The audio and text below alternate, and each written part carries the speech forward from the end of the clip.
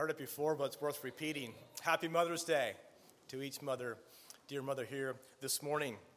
A day that we honor motherhood, show our appreciation, love, and respect, including our wives, sisters, grandmas, for all their hard work and sacrifice. You heard it said, and I repeat, a man's work is from sun to sun, but a mother's work is never done. The men question that, and the women agree. But just take the time, if you didn't already, to thank your mother, your wife, for all that they do. There's always something that needs to be done, something needs to be taken care of, cleaned up, washed, cleaned, ironed, sewed, folded, and correct. The list could go on. So a big thank you to every mother, as well as young lady here this morning, for everything you do for the Lord and for your family. May God richly bless you. I mentioned a short list and probably missed more than I said of your day-to-day duties. But to the women this morning, if you would list your duties by order of importance, what would be the top three?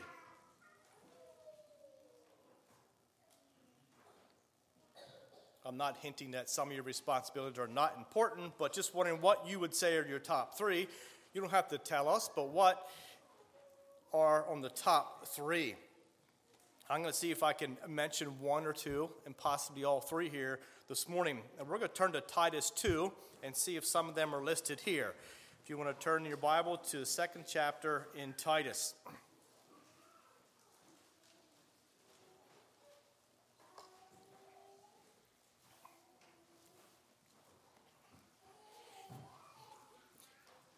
The topic, the listing for this chapter in my Bible is proper conduct is defined for various groups in the church.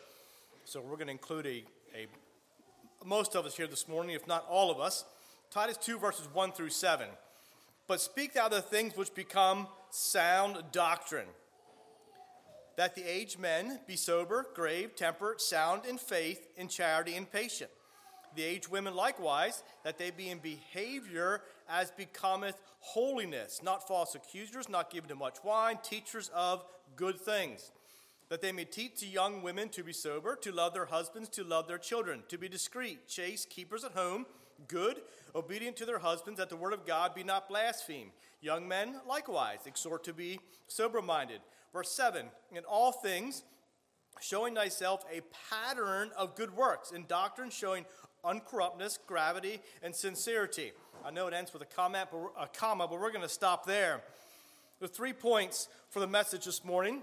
We think of mothers, as well as I mentioned, all of us, teachers of holiness, teachers of good things, and teaching by a pattern. And the title points to the main theme for the message this morning, found in verse 1. The title is Teaching Sound Doctrine. And I think the top priority I'd like to stress this morning is that all women are teaching the younger generation sound doctrine that is found in the Word of God. You have heard it said, more is caught than taught. And sometimes in our house, we ask the question, where did that come from? And we're referring to when our granddaughters say something that's just a tad bit out of the ordinary. And I'm not going to take the time to tell you who gets the blame for most of those comments, but we wonder, where did she catch that? And the truth is, young ears are sharp, and their minds are able to store a great amount of information, but the question remains that we come back to is, what are we teaching the younger generation? I was extremely blessed by the testimonies this morning and what they want for their children, and that they would accept the Lord, follow his leading.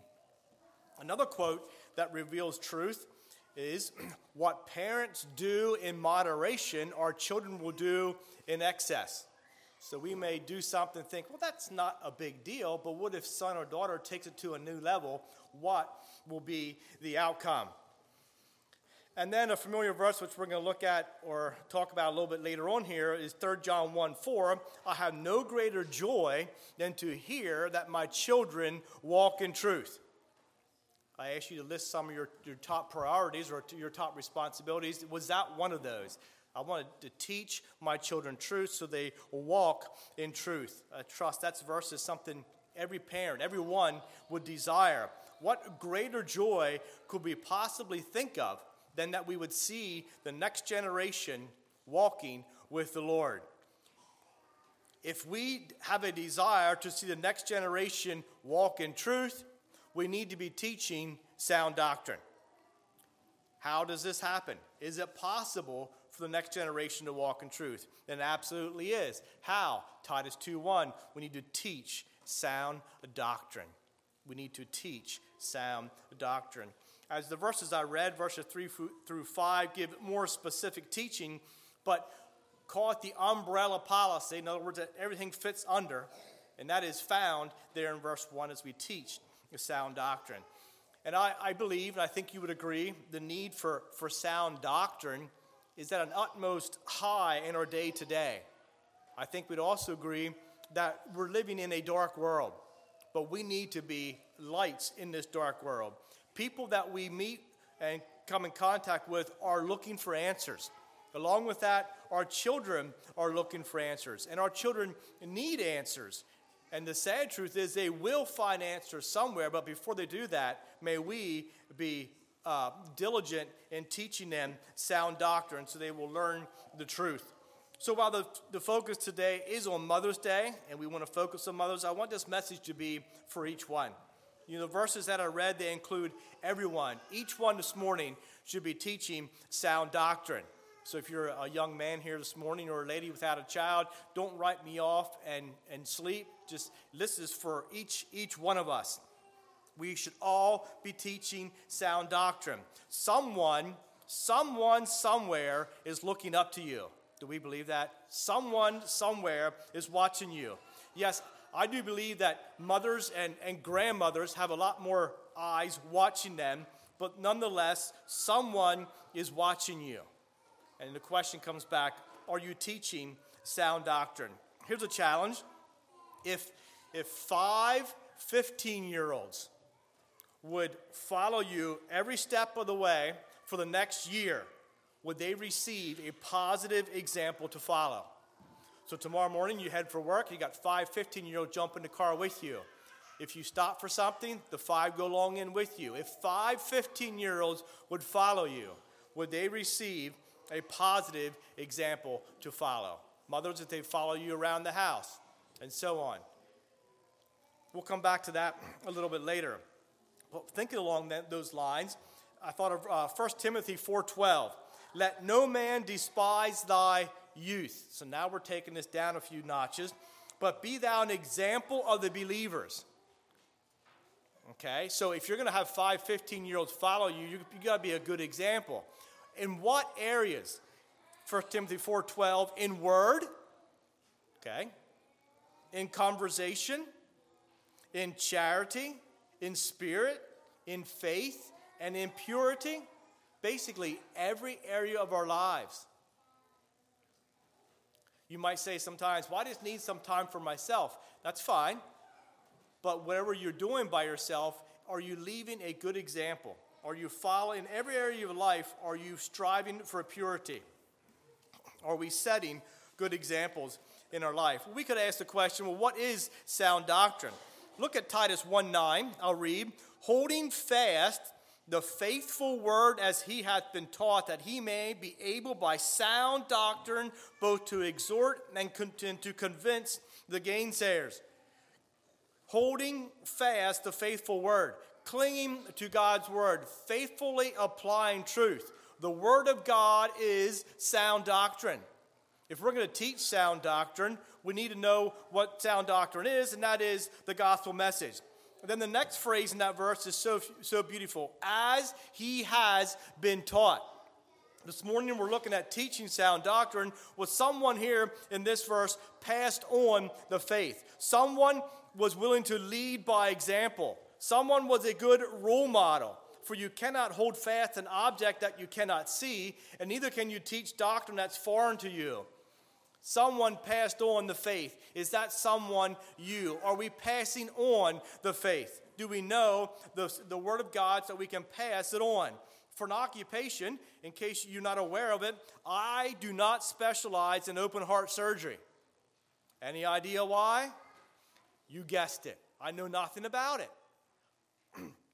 That's left to those who have studied the fine details of the heart. However, I believe everyone should study the Word of God and be able to teach others the truth that is found here. So this morning you might, well, I'm not a mother. That's fine, neither am I. But are we teaching sound doctrine? Are we studying the Word of God and able to teach? We teach His Word in our Sunday school classes. Andrew did a terrific job this morning. I'm sure there were many others as well. We teach it in summer Bible school, coming up here shortly. Sunday morning messages, we're in the process. Family devotions. In our Christian day schools, a lot of teachers here this morning.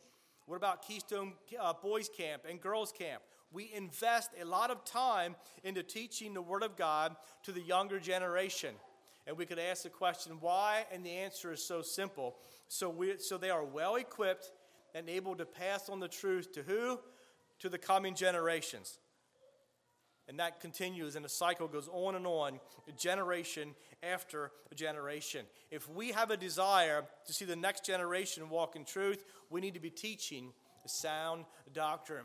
Point number 1 is teachers of holiness. Teachers of holiness. In verses 2 and 3, yes, the fact is there. Paul was referring to the older generation. He calls it the aged men and the aged women. And although we are experts in referring to people as old when they reach a certain age, back up. The truth is that age is only a number. And if you're here this morning and you're 16, well, guess what? You're 2 years older than the 14-year-old on the bench beside you. I say that to say I think this is for each one. We're all included here. The women in verse 3, your behavior, your character, or your lifestyle is one that's required to promote holiness. Now, you quickly think back over the past week of what was said and done, and you say, well, was I promoting holiness? The women in verse 3, that your behavior is one that becometh holiness. Are you teaching holiness by your lifestyle? If more is caught than taught, are you teaching holy living? You're called to a standard of holiness. Your lifestyle it needs to be reverent, defined as dignified and worthy of honor, set apart in purity and behavior and thought. I don't think these verses are raising the bar. I think this is where we are at. But women, are we living and moving about in a spirit of holiness as we focus on sacred things? You are a teacher. We are all teachers. Maybe not in Christian day schools, but we're all teachers. Will the next generation listen intently to you if your character is not one that is worthy of honor? A quote from Harold Martin, I quote, "No one in the congregation can be quite as influential as a godly older woman." That's profound. No one can be quite as influential as a godly older woman. And it comes back to what we said earlier, that somebody is watching you. Those 5 15-year-olds, if they would follow you step by step, day after day, what would happen when they are 25 and so on? Are we leaving good examples? We remember Timothy. He learned the scriptures from who? His mother and his grandmother. They both saw the value of passing on sound doctrine, being teachers of holiness. Myerstown right here is blessed. May I say extremely blessed with the presence of godly women who are a real inspiration to the family circle and able to add the key ingredient of holiness and dignity to our church body. So mothers here this morning, women, God bless you. The older we become, the fact remains, the more life experiences that we have. The more we've learned, the more wisdom we glean, and the better we are equipped to pass on valuable information to the coming generations. Teaching holiness would be directly opposed to conforming to the fads and fashions that the world promotes, but rather we're teaching humility and obedience to the Word of God. Yeah, we all have a responsibility. Maybe talk to the women a little bit more this morning, but are we teaching humility and obedience to the Word of God? Kind of confirms it in 1 Peter 3 and 4, who's adorning the women here. Let it not be that outward adorning, the braiding of the hair and wearing of gold and putting on of apparel. That's not what we're supposed to be doing. But let it be the hidden man, may I say woman, of the heart, in which is not corruptible. And here's another part. Even the ornament of a meek and quiet spirit, which is in the sight of God of great price. So we're called to lead our lives in a meek and quiet way, which God will look at as will notice and consider reverent. Are we teaching holiness to the younger generation? Second point, teachers of good things, also found in verse 3, not given to much wine, but teachers of good things. So along with teaching holiness, we are to teach wholesome content, giving positive advice and valuable information that will assist in building a godly family structure. So important. Passing on words of wisdom that deal with the very heart of the home. Yeah, we can teach and train our children, but we need to continue to instill words of wisdom within them. Teaching by example and testimony within the home, how the younger generation are to live for Christ in a corrupt and sinful world. And teaching others as well as growing in godliness go hand in hand. On the side of the things that we're never finished. Never can we say, okay, we're done.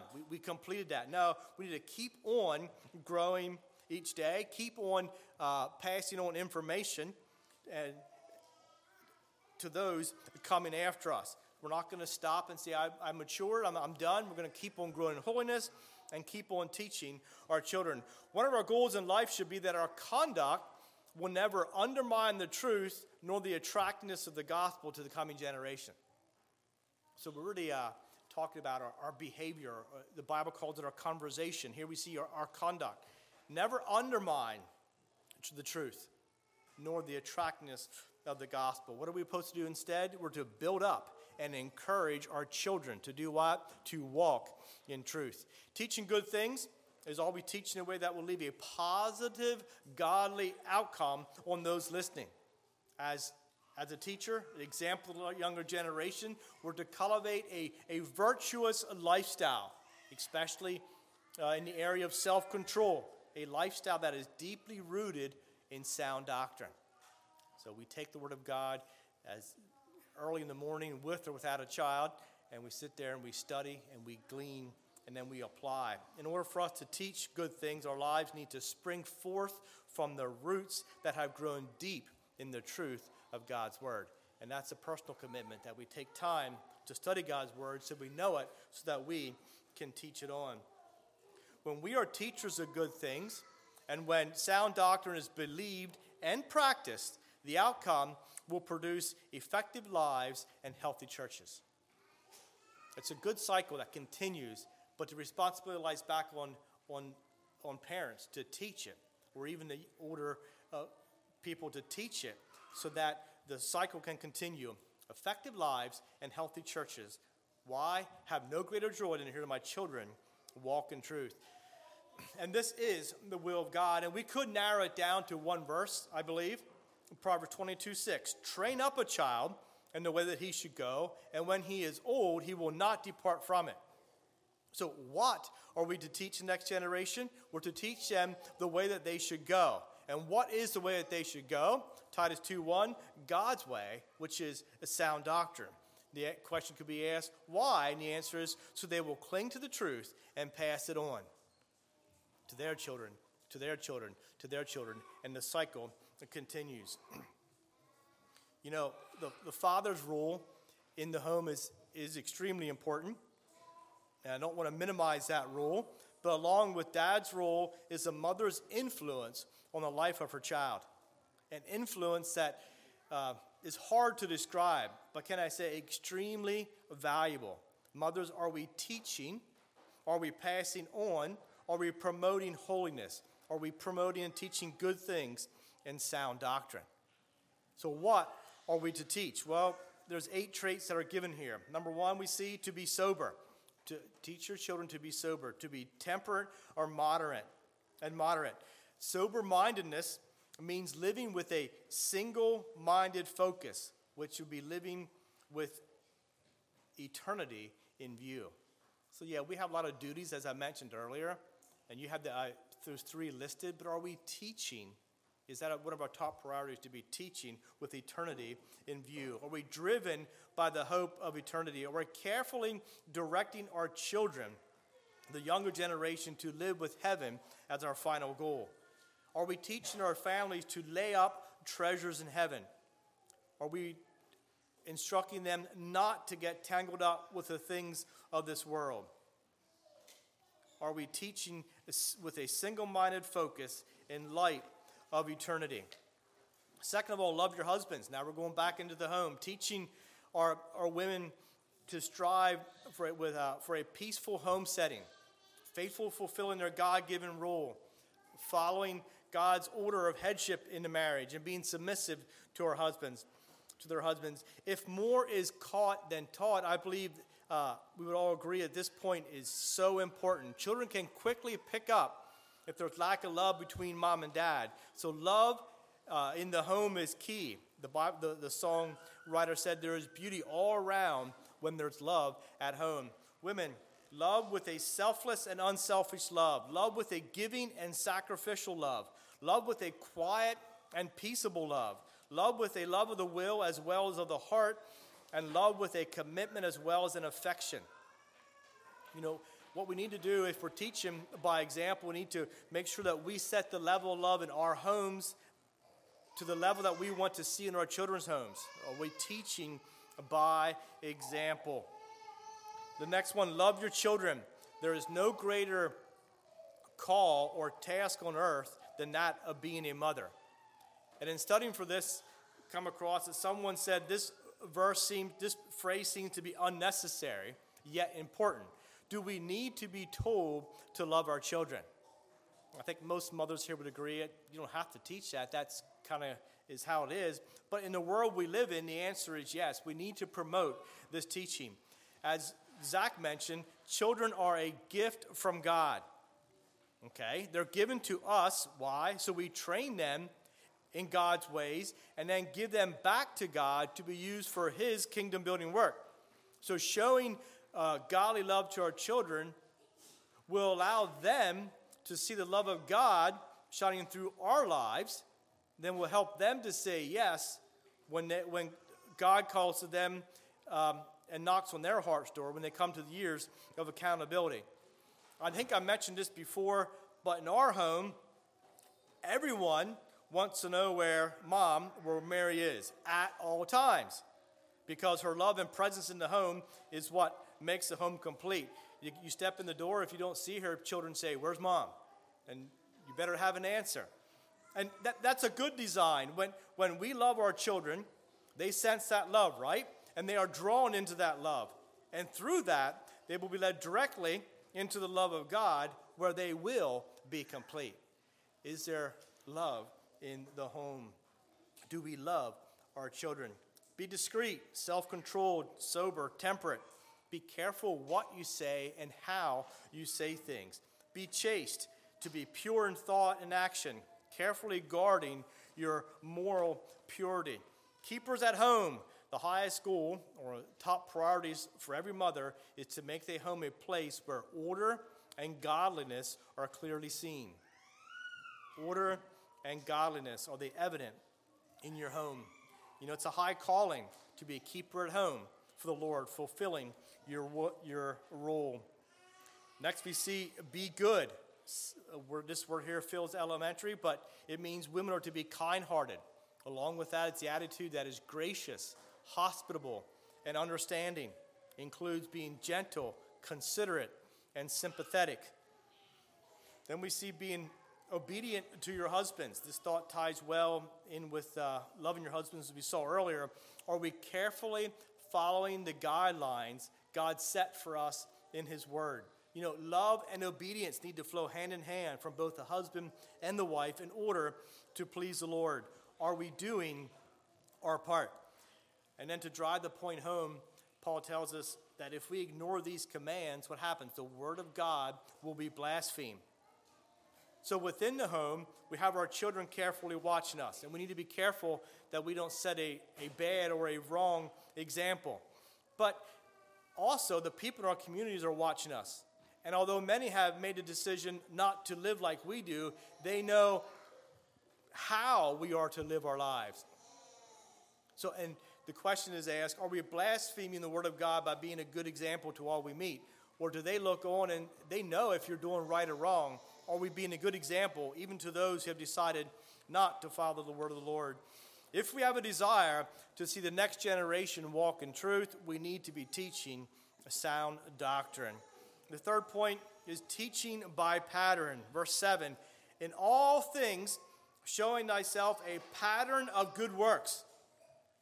Let's go back to these 5 15-year-olds that have been following you for the last hour. Will they receive a positive example to follow? What kind of life are you living?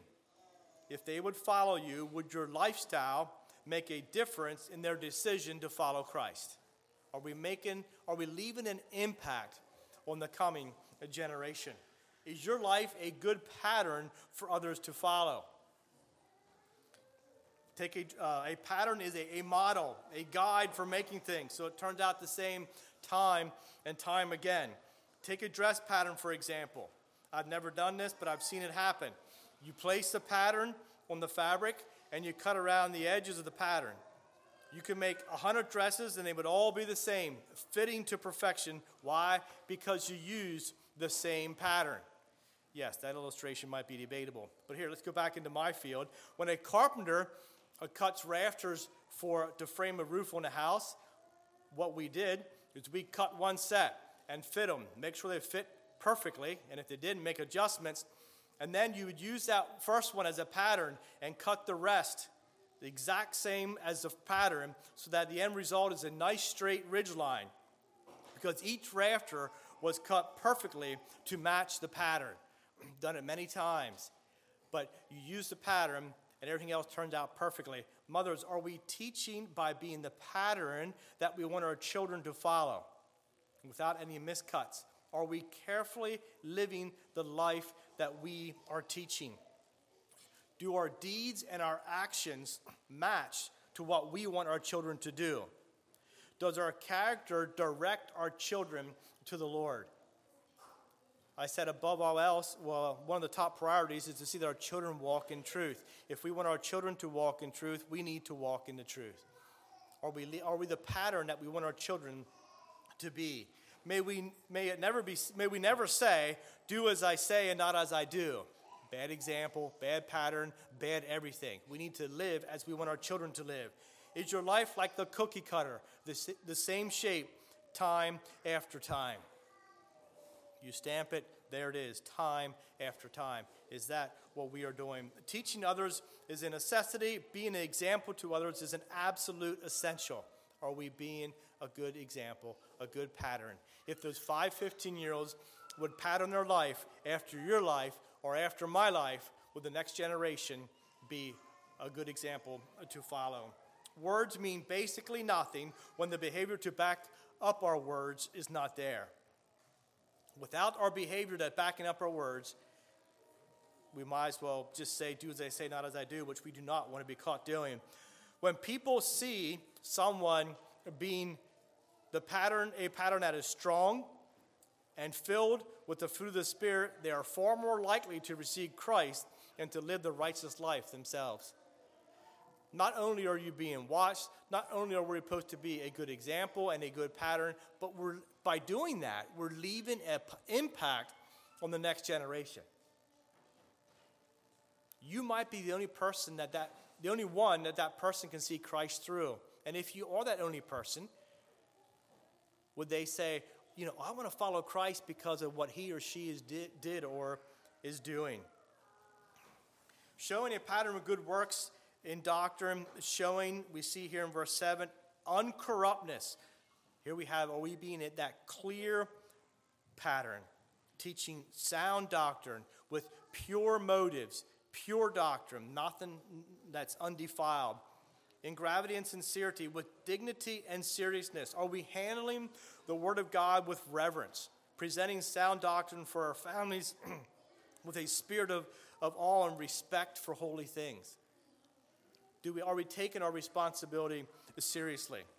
You know, we're dealing with the destiny of the human soul, and that should be a serious thought on our end as we carefully handle God's Word, as we strive to be a clear pattern for our children to follow after. Is your life the correct pattern that you want your children to imitate?